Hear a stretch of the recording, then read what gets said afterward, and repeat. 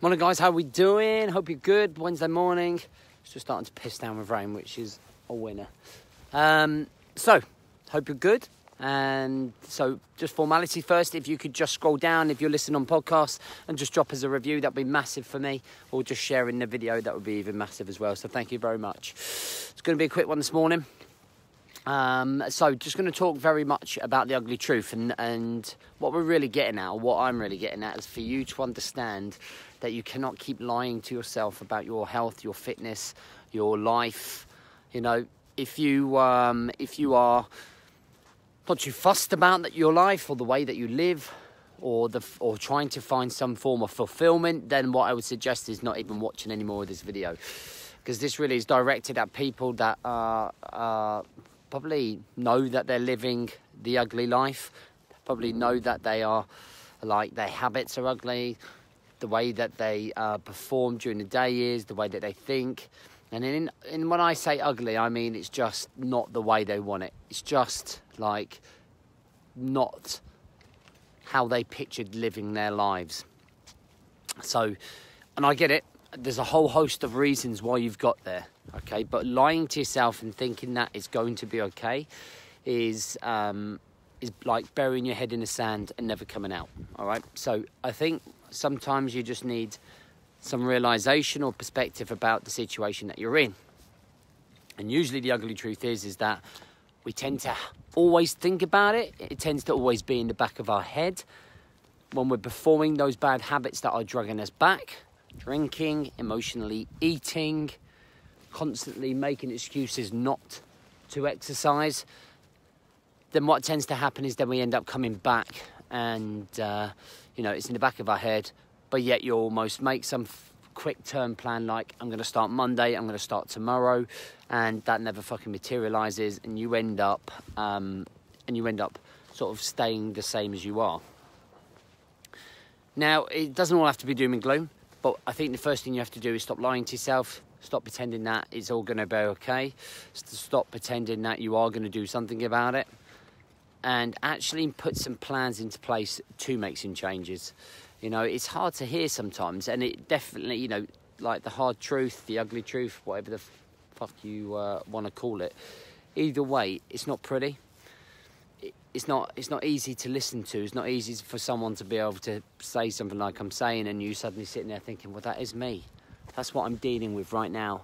And, I am ignoring it. I am letting it overwhelm me. I am letting it bring me down. I am letting it affect my self-esteem, my confidence. It is affecting the way that I look when I look back in the mirror. And you're not happy with the way that you look in the mirror. And you want to change, but maybe you just don't know where to change. Maybe you just don't realise how to change. So I'll give you some ideas. So if you are sort of burying your head and you're kind of looking at yourself in the mirror and you're not happy and you know the actions that you're taking are not what you want to be doing, I think what you have to do is understand why. At first you have to want to change. So, you have to find some form of purpose, some reason that you want to improve. And I was talking to one of my clients in the Brotherhood the other day. We were just talking, and he's been going through quite a difficult period, and we were talking about how we were going to get back and stuff like that. But I sort of continued questioning why he wanted to get back. So he's going, I want to lose X amount of weight, and I was just going, why do you want to do that?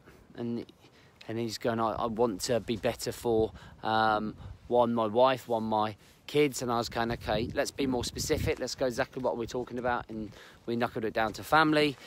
And then basically I just asked a series of questions. And all I asked was why. And if you peel back the layers and you go down deep and you go at least 5 or 6 whys in, you get to some real emotional areas of your life, why you want to improve your life, why you want to be here longer. And I think a lot of you who are dads will end up peeling all the way back to the fact that you like being alive and that you want to be alive and condition your body so much so that when you're in a position to see your children get married or grow up or be successful or have children or be a granddad, you want to be healthy enough alive enough, should I say, to see all that. You know, and that strikes a chord when you really go into it and think about it. And if the decisions that you're making right now are not setting you up for that, then in theory, in some respect, you're letting that purpose down. You know, you're not showing the attentive detail of interest that you need to for that particular subject. You're not going deep enough. You're not performing enough for that to happen. Because as you get older, you need to be making sure that you are looking after your body even more so, especially your state of mind, especially your organs, especially your heart. All of those things you need to be listening to, and that will be fucking hard to listen. That will be hard to hear. You know, you're almost letting down that purpose because you're neglecting yourself, and you keep lying to yourself, and you keep not putting yourself through the situation that you need to improve the way that you lived, to reach and meet that goal. So the first thing you have to do is figure out what the fucking purpose is. What's the drive? What's the fire in the belly in the morning when you get up? You know, what's the commitment when you don't feel like working out? What's the commitment when you can see temptation of booze and fast food and other foods that's going to take you away, that's going to take your calories into a massive surplus? What's the commitment that's going to stop you doing that? That's the first thing that you have to work out. The second thing is then small wins. Lots of small wins, 24/7, 365. So a small win. First thing you have to do is get a plan. Is have some structure to your fitness. You can't suddenly say that you're going to start a fitness plan and have no plan. I'm not going to go to the gym. What are you going to do at the gym? I'm going to do this. Okay, how long are you doing it for? How many days a week are you going to do it? How long are we going to check ourselves? How are we going to test results? You know, plan. What time are you going to go? How much earlier do you need to get up to do that? How much later do you need to get up to do that? Are you going to do it before work, after work? Lots of things to consider. Don't just fucking go, yeah, I'm gonna get on it. Like, how are you going to get on it? Be specific. Just like you are at work. Just like you are in probably other things that you have a passion about. Go all in and focus exactly what the plan is. What's the plan over the next 6 to 12 weeks? How much weight do you need to lose or want to lose? Do you want to gain more energy? Do you want to be on a calorie deficit? Start tracking your foods, etc. So it's just small wins.